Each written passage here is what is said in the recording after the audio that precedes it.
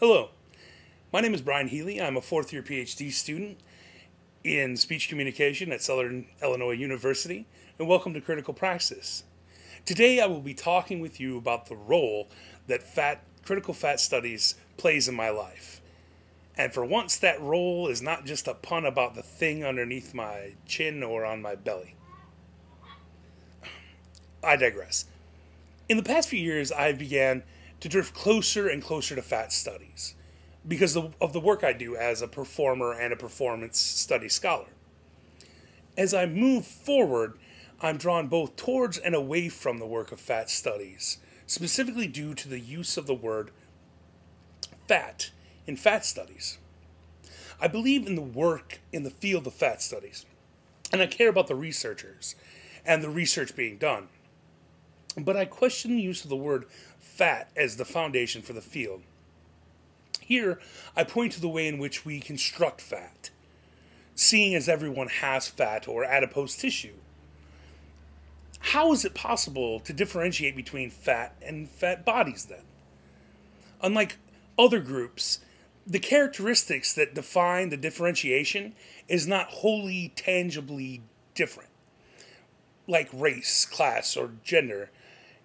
It's possible for everybody to believe they are fat in society, especially in the type of society like the U.S.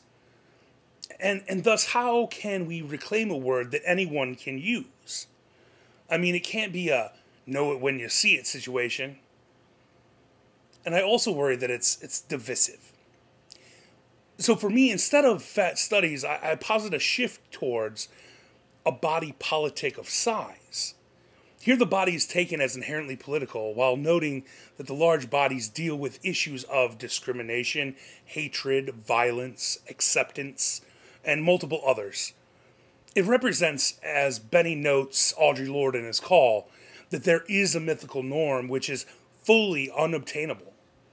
And being so, we need to look at the body in its multiple shapes and differentiating sizes as a point for coalition and advocacy, not for a call for animosity or us versus them binary mentality. Using a body politic of size does not just erase the fat or adipose body, but looks towards embracing a polyvocal approach to the body outside and within body image. This may seem radical or like a terrible shift, but I'm just using this opportunity and opening as a thought experiment for me and for you all about something that is actually personally an issue of mine. So thank you for bearing with me. Now, I'd like to talk to you about the work that has really been interesting me lately. Being a large white heterosexual male, I've recently found the work covering the large male body to be lacking much critical reflection, specifically when weighed to the great amount of work dealing with women's bodies and representations throughout multiple media.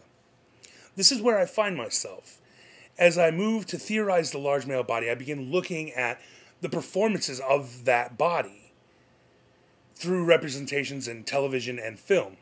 Specifically, I interrogate the ways television sitcoms repetitiously construct my body type in distinct and problematic ways, from the inception of television programming to the current and present norms.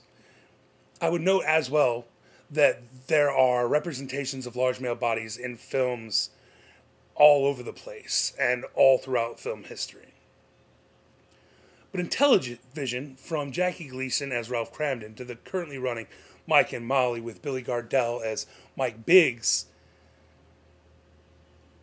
we see a constructed masculine identity that is constantly called into question because of its size. Here we see that a large man must fulfill a set of characteristics that are essentialist in nature.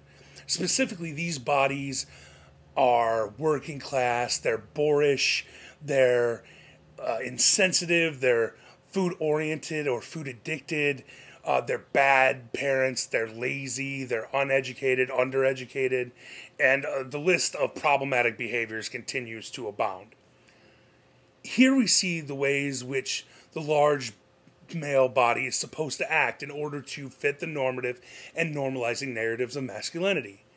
In Josh Mosher's Setting Free the Bears, Refiguring Fat Men on Television, we get a good sense of the historical construction of these narratives by noting the ways large male characters on television shows move from blue-collar job to blue-collar job, shifting from people like Ralph Cramden as a bus driver to Carol O'Connor's character on All in the Family as a factory worker, to Mark Addy in Still Standing, or Jim Belushi as a construction worker, or Homer Simpson has a rather menial job, or Peter Griffin constantly losing their jobs. We see the lack of education, and we see a role for the mentality or thought process of a large male to be rather finite or small. And so for me, the sitcom stays consistent across television history in its representation of the large male body, teaching society how to engage with a large or fat body. And this is why I look toward the sitcom, because of the format's implicit pedagogical value, meaning that audiences learn their cues for reaction to circumstances and personal experience through things like laugh tracks and those oh moments and repetitious imagery. We also get that finite set of situations where the large body is represented. The character may be different slightly, but only slightly. Now, some may argue that by being a comedy, the sitcom doesn't have a responsibility to reflect the large male body in a positive light. And maybe they don't, but I would respond by saying that we need to be cognizant of the ways media creates the means for our domination, especially when we believe that that thing has little value or is low art, because usually that's code for it has the largest audience, or that it plays to the lowest common denominator, which in turn means that it teaches the largest part of society how to make sense of things. Here specifically, how do we treat a large male body, right? And for me personally, this then asks, how do I as a large man fit into society if these are the images, right? How should I act in this society? Am I performing myself correctly by these standards? All of these questions arise when I look at sitcoms. Now, if we specifically look at Bill Gardell's work in Mike and Molly, we see a Chicago City police officer who's addicted to food, who is insensitive and doesn't understand women, who lives alone, who is a klutz, right? For example, the first episode of Mike and Molly, the cold open, reveals Mike and his partner sitting in the front seat of their squad car.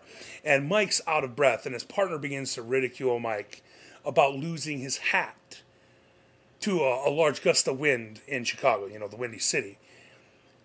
And he has to chase the hat. Now, we never see him chase the hat. And so here's the joke, is that Mike constantly loses his hat because his head's too fat, and that's funny. But also, we're supposed to laugh because a fat man chasing something down the street is going to look awkward and thus be hilarious. Haha.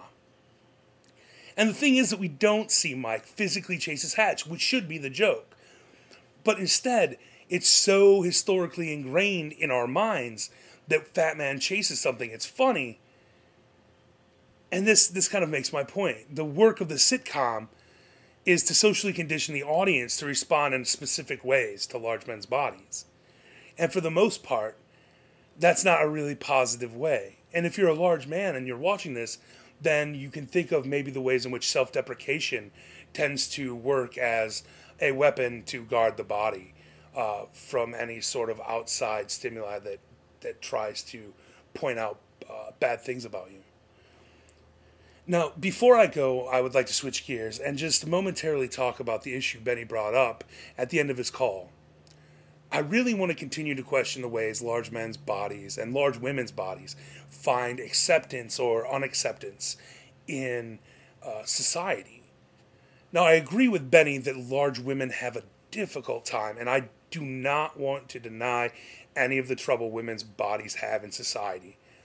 But I'd like to trouble the idea that men can let themselves go. Because this seems to me not only a problematic statement that reifies a negative view of large male bodies, but also it perpetuates the idea that, to me, that men don't have to think about their bodies in the ways that women do. While I will say that there is a tight lens focusing on women's bodies and women's body image, this in turn means that there is a vast amount of work researching, discussing, theorizing those women's bodies. And there is just a plethora of writing out there right now that's being produced about large women's and not as much about men. Not only to mention the socially acceptable spaces where large women's bodies can feel free to find clothing, like Lane Bryant or Fashion Bug, and other plus-size venues, which are found in almost every mall in America. And I'm not going to say that these spaces aren't on their own problematic, because they're very problematic as well. But personally, when I have to go 2.5 hours away from where I live to find clothing that fits me in a store that's off the beaten path in a big city, as kind of hidden behind other things, I begin to wonder how accepted my large male body is in society. And so here I think that the implicit nature of large male bodies, or the untalked about kind of shunning of us or hiding of the large male body's clothing or stores, or the ways in which we construct a large man to not talk about his size, is really a great space for us to start the theorization on the large male body. And I want to help engender this feeling for hopefully other men that may be watching this, large men or men who know large men who are interested in this. I would like to thank you all for your time today. I appreciate this experience. Thank you very much, Benny, for the opportunity to entertain these thought experiments in a public forum. This is a great space for all of us to come together as intellectuals and academics. I hope you have a great and wonderful week. Thank you for watching Critical Praxis.